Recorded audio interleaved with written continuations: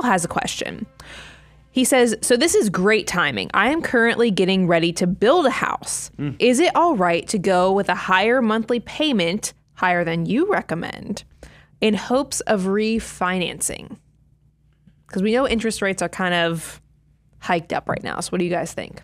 Yeah, a lot of, I had this conversation with a dear friend this morning, and this person, they've been trying to like get into a house, but the real estate market keeps kind of running from them, and interest rates have now like worked against them.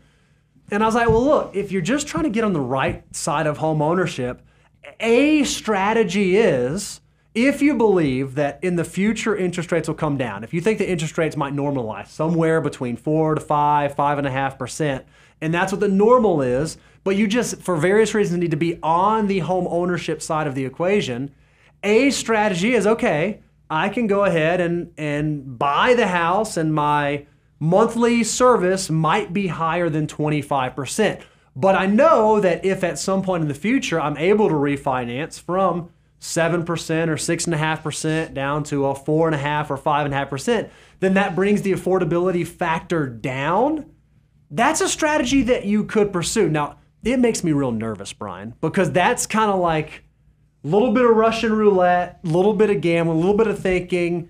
Because, the question I would have is, what if rates don't come down? And what do the other areas of your life look like? What's the other debt service look like? Do you have student loans? Do you have credit cards? Do you have auto loans? It just makes me real nervous. And okay, I'm going to bend the rule right now, and once something changes, then I'll be where I'm supposed to be.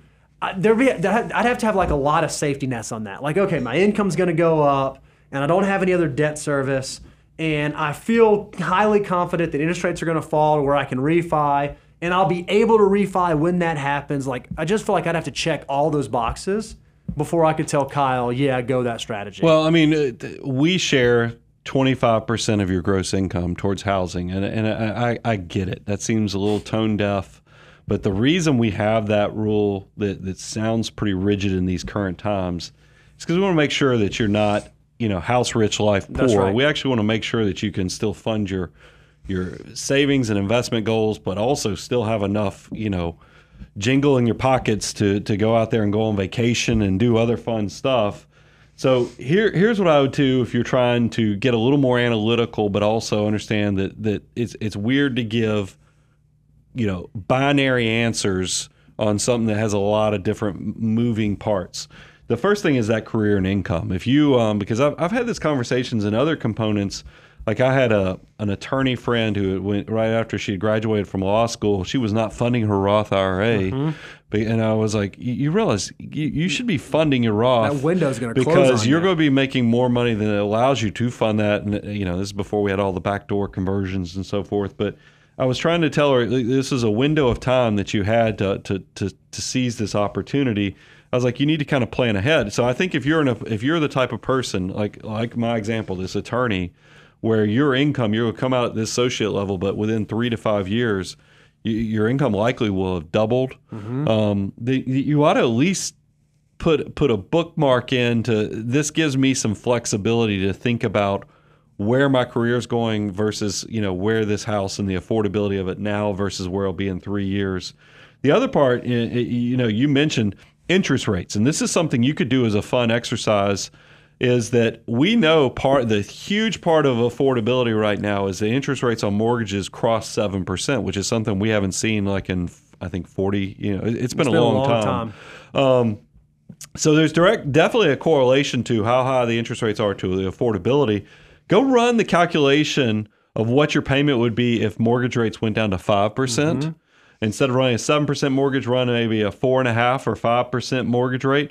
See if that gets you closer to that 25% threshold. And if it does, that might give you some piece to be like, okay, well, there might be an opportunity to get closer to the goal here when interest rates come down. Because I do think they will come down.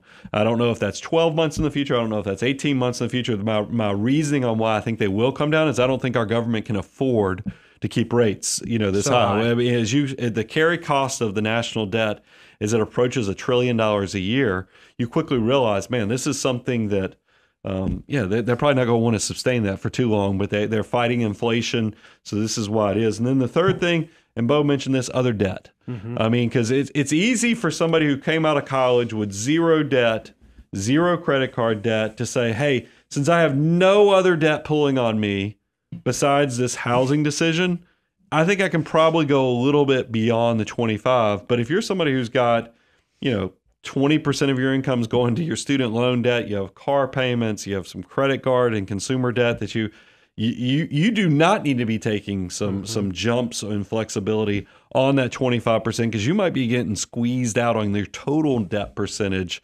So pay attention to the other debt because that will impede your ability to save and invest for the future. And that's the key part. I want to make sure that you don't make a decision today, that incremental decision because you think that house is the most important thing, impeding your ability to actually have the great big beautiful tomorrow, because that's how finances work. You stack up little tiny incremental decisions, but they have huge impacts. I mean, these things balloon out when you get 10, 15, 20 years in the future. So you want to be very mindful. That's why we talk about 88 times over and all the other things. Go check out our money multiplier on moneyguy.com/resources so you can make sure you have a good understanding not only of what this house will do for you, but what you should be focusing on with your financial resources. And Kyle, I'd encourage you, go download our 8 questions to answer before you buy real estate. So that way you can make sure you're answering all the questions correctly. Moneyguy.com/resources to get that deliverable as well.